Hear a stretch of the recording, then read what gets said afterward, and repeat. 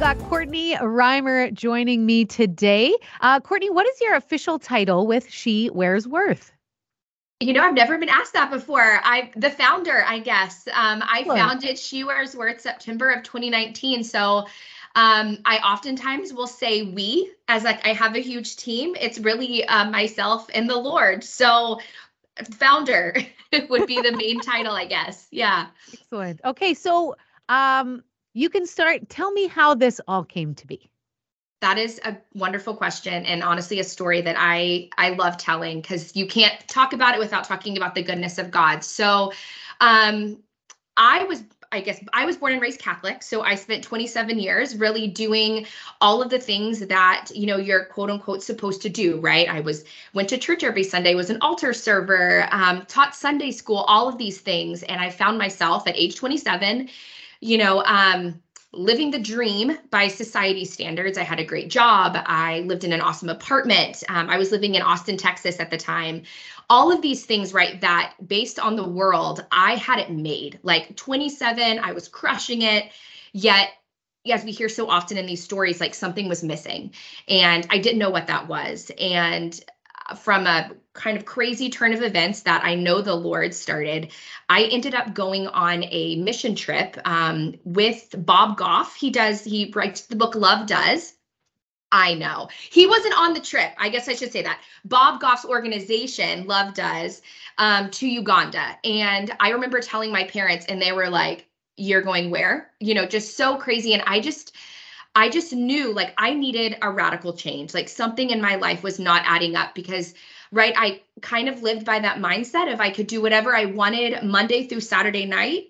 But if I was in the pew on Sunday morning, I was good, right? I would get some, Jesus dust sprinkled on me. My slate would be wiped clean. And that just wasn't cutting it. And it was, so I go on this trip, really not knowing what to expect. I love telling people that it was the second day of the trip, and I wake up and everyone's like reading, and I'm like, "Ooh, what are you guys reading?" They are reading their Bibles. I might be the only person in the world who went on the other side of the country to a mission trip and didn't bring a Bible because it wasn't on the packing list. Like, I had like 7 pairs of shoes, but the Bible, right? And just it's so those simple things like that when I look back, I think of just how like childlike I was. Like I didn't even know what I was missing. I didn't know what I was looking for. And I often feel like it's when you're in that posture of just like utter, like, I don't even know, that's when God is like, okay, your guard is down and now I'm going to do my best work. And it was a few days into the trip, and I'm sitting there one evening, and I started just kind of telling my my life story to this guy who was on this trip. And I had lived with a boyfriend, which I knew wasn't right, and that pained me, and I just all these secret sins, right, that I was sharing. And he looked at me so just beautifully. Like I feel like if the face of Jesus were just, he just asked, "What is your relationship like with God?" And I was like, well, what do you mean? Like I had never been asked that simple question. It was never about a relationship. It was always about the religion and the checking the boxes. And so I felt like that night I was humbled hugely. And we went into this conversation of what does that mean to have a relationship with God? What does it mean to talk to God? What does it mean to listen to God? So I went and I, kind of wrote a note to God that night. And I was like, I don't know what these people have. Because at this point, right, I thought I was good to go. I had been baptized, raised in the church. So I'm like, I don't know what they have, but it's not what I have. And I want that. Like they have this unshakable joy, this confidence that just comes from such a beautiful place. I want that. The next day was Easter Sunday of 2017. And I woke up and I was a different person. And I love it. I was a different person that day. And I feel we often hear like these testimony stories and then it ends there. It ends like, I woke up, I was new, God changed me, and everything was rainbows and butterflies. That was not my story. I had made this radical change. I come back from this trip and I'm still in the same apartment with my same friends, my same job. And now I'm like, well, wait, how do I do this? How do I reconcile the sins of my past 27 years with now this person that God has called me to be? And it was hard. It was, I literally got home, I Amazon Primed my Bible, because and Googled how to read the Bible, just so simple. And it was in these moments that I was seeing just two very conflicting things. I was reading my Bible and I was learning of these characters who were flawed and who were messed up, yet God still used over and over and over again. And, learning of the foundational things of no, but God chose you regardless of what you did. God loves you no matter what happens, right? So I was seeing all of this and I was loving it. And I'm like, okay, yes. And then you kind of shift and you're in the world. And I was hearing all of the same kind of messages, especially, right? We live in this era where it's very much women empowerment, right? As a woman, you are strong and beautiful and bold and capable, all of these things. But there was no foundation. And so that's kind of where She Wears Worth came from, is that I knew that I was learning, I was all of these things, that I was beautiful and I was loved and I was worthy. But for the first time in my life, it had nothing to do with all of these worldly things, which is what we're bombarded with, right? Like you go on your social media and one simple scroll and you hear you are enough. Like I wasn't enough. Like it was very obvious that I was not enough. And so that I felt that challenge of God be like, you need to tell people, like you need to talk about where worth comes from, where value comes from. And I wish I could say like, I took up that cross and I ran with it. And I was like, no, please choose someone else. Like, I am not the right girl for the job. This is so new to me. Like, I don't know anything. And again, I feel like the Lord loves to use the people who have no clue what they're doing, because the glory goes all to him. So that's kind of how She Wears Worth came about. It wasn't until literally like 2 years later that I finally took the plunge and like made a website and started it. I mean, still clueless as to what I was actually being called to do, but that is the long answer to that question. But yeah.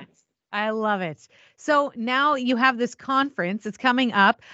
Give us some details and who's invited. Yeah, definitely. No, so She Wears Worth, we do a lot of different things. Obviously, we launched right before the pandemic. So I am a people person. All these in-person events I wanted to do. And then it was like, just kidding. You can't do that for the next 2 years. So it was again a challenging time, but such a sweet time, because I feel like that's when God and I really had some heart-to-hearts of like, I feel like you called me to do this. So why would we literally put a stop on all things? And honestly, for me, I'm still very much working through my personal worth and identity and everything. And it was the idea of this conference was put on my heart beginning of last year, with just in the middle of the pandemic, working with high school youth girls and just hearing how all of them, they all felt so alone, so isolated. And I'm like, I wish we could get all on a plane and just fly somewhere and just all be together. And my sweet husband, who I guess I should say, that guy who asked the question of what my relationship was with God, I married him. So like, it was a twofer, like met my husband, met the Lord. Yeah. Anyways. So he was like, why don't you do a conference? Like what, pray about it, start talking about it. And again, I was like, it would be much more convenient if someone else could just do it. So here we are. The conference is scheduled for October 28th and 29th. It's a Friday and a Saturday. It's going to be held in Winnipeg at the Riverwood Church Community, their warehouse location. The space will fit 400 girls. So that is our hope, to get 400 girls grade 9 through age 19. So we really desire to focus in on that high school girl, as well as that girl who's graduated and she's trying to figure out who she is. Where does she belong in the world? And the main focus of our conference and the theme for this year is set apart. That at the end of the day, like a life with Christ, you are not meant to be like everyone else. And that is something to rejoice. I think it's something that I know I struggled with. I sometimes struggle with, I think as women, we look at the filters, we look at what we see and we want to be like this. Even in our best intentions, we have women that we look up to. Oh, if only I could be like this or act like this or have this skill, when like oh, girlfriend, no. God made you on purpose for a purpose, and you're different. And that is something that we should celebrate. So we have some incredible speakers lined up, and that we're going to tackle some pretty tough topics. Mental health and anxiety will be a huge one. I think it's so needed, especially something that the Big C church, I think, needs to really talk about and talk about well. And then we'll talk about relationships, both dating and friendship, and then body image, right? How do you, as a teenager, love who God made, but also like you want to wear makeup and you want to look cute? Like, how do you do that well? So yeah, October 28th and 29th in Winnipeg. People can, or I should say, teen girls can pre-register. How can they do that? Yeah, you bet. So I would say first thing, please check out our website. It's just shewearsworth.com. And then right on that main front page, there's a link to go to our conference information. Our tickets are on sale. Actually, we have early bird tickets on sale until the end of this month. So August 31st, they're $15 off. So definitely pre-register and get those early bird tickets if you can. And you can sign up as an individual. You can sign up as a group. You can come with your mom. There's really no right or wrong way to do it. We want you there. I feel like if you are a mom or a youth leader listening to this, bring your girls to this. There has not been anything in Winnipeg or in Manitoba that is created for your high school girl. Like, this is done with them in mind. I have to say a huge shout out to the girls in our youth group. It's Cornerstone Ministries here in our small little town of Crystal City. And our high school girls from over this last year have been so incredible with just being open and honest of like, what is it that they actually need to see? What is it as a high school girl? What is it like walking in the hallway of a school? Like, what are the challenges that they're actually facing? So I think that is really important, that everything we're talking about came from a high school girl. And like, this is what we need. Even though I think I'm still cool and young, like I have no idea what it's like to be 15 in high school. And I honestly, you couldn't pay me money to go back. So I love that. Okay. Well, we will let everybody know about it, how to get tickets, and who is all invited. Thank you so much, Courtney, for joining me today. It's been a pleasure. I appreciate it. Thank you again. And yeah, if you're listening, I hope to see you there, your daughters there, your nieces there. Any questions, all the information can be found at shewearsworth.com or on our Instagram, just at shewearsworth.